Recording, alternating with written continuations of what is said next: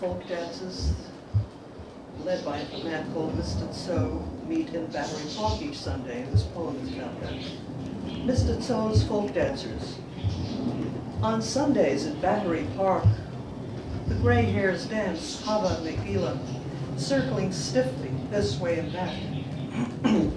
They move to the world's music provided by Mr. Tso.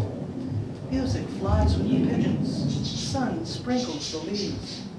If passers-by smile, they don't care. They are young again. Their legs surprise them. They are Baby Ruth. They are Isadora dancing with Valentino. The way they toss their heads and smile, you could tell.